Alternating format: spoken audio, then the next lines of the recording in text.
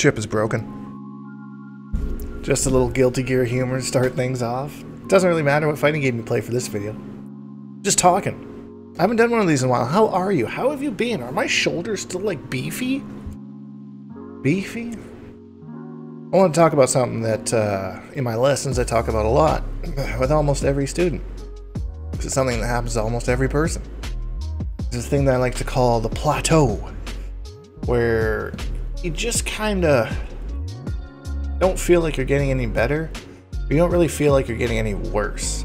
You're just kind of stuck in this rut, you know. You're struggling with the same things, and you're landing the same combos, and blah blah blah blah blah. And I mean, you don't even have to really relay this to fighting games either. This could be like work stuff, school stuff. You know, there's just this. Sometimes you just get to this place where it's just like, man, I'm just stuck. Like, I'm just stuck in this one level. I can't seem to figure out how to get past it. And unfortunately, for a lot of things, that leads to people giving up. I've seen it happen quite a bit, especially in fighting games, because a little bit more prevalent there. But you know, in other things too, that they just get to this one point and they struggle and struggle and struggle. Or maybe they don't even struggle for that long, and they're just like, I just don't feel like being here. I don't feel like being at this point in my progression. So they just quit. See ya. Wouldn't want to be you. But I can tell you from experience, having been to that plateau numerous times, that you gotta stick it out. You gotta just roll with it. You have to understanding where that you're at that point is really, really important. Because otherwise you're gonna get really frustrated, like I did the first time I reached it. And I was like, what the frick? The frick? Why am I not getting any better? Why am I not getting better at what I'm trying to do here? But I promise you, if you stick with it, you're gonna find one small thing. One small thing. Sometimes it's a big thing, but I find most of the time it's not. It's a small thing. And it just changes one little thing. And you're like, huh, what if I do this? What if I try doing this from now on in this situation? And then that's gonna open up something else, and then bam, bam, bam, bam, bam, you're on your way back up to the top.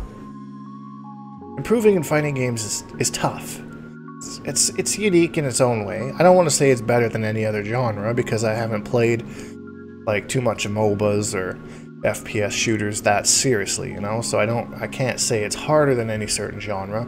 Maybe some of you guys that have played those at a more professional level than me could maybe post down there in the comments what you think about where fighting games kind of fits as far as the other genres go. But yeah, improving in fighting games is like the art of actually improving itself. Like, the pace at which you go isn't super important, right? Like, once you kind of get to these certain levels, it's kind of transferable through most fighting games. There's just some things that are maybe unique to that game. Like, for example, Guilty Gear has their Roman cancels. It sounded really intimidating to me at first to try and learn about it, because it's something I'm totally different. And once I kind of learned about it, I was like, oh, it's the same as EXing a move in MKX or meter burning it in MK11. That's just what they call it in their version of how that mechanic works. And that's kind of how you take these fundamentals from different fighting games and kind of transfer one from one game to another. And that's why I think fighting games are super fun. And again, I'm sure this is prevalent with other genres too. From you go to one FPS game to another, one MOBA, one battle royale to another.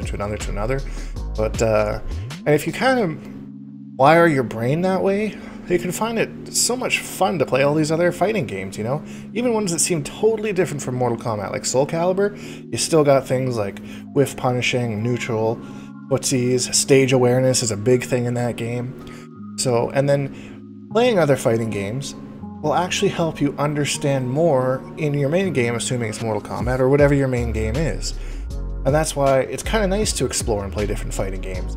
But if you've only played one fighting game before, like say an NRS game in this case, if you want to try another fighting game, like I said, just have that mindset and wired in your head of, you know, how do I view this as this? And then bang, your brain triggers it. And then you're gonna up and up and up and up you go.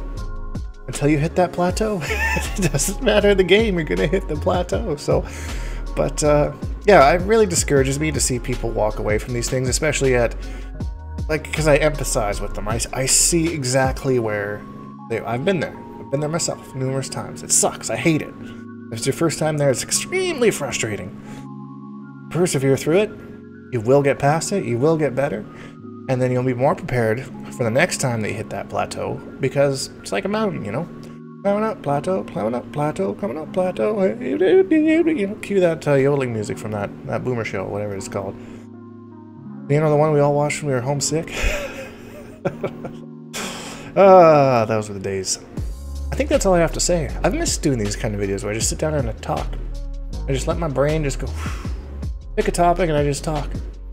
Not super edited, I'm not super clean. I'll cut here and there if I have a brain fart and I just sit here like... But I like just talking to you guys. And I think most people that watch these videos kind of enjoy it too. So, get out there, get past that plateau, play some Mortal Kombat, play some Guilty Gear, play whatever you find fun. At the end of the day, if you find it fun, it's way easier to get past that. Way easier. Try a different fighting game. There's one on sale, buy it. Even if it's something you might not be super interested in. If you've only played like NRS games, or you've only played Injustice or something like that, just give it a shot. You might like it. You never know.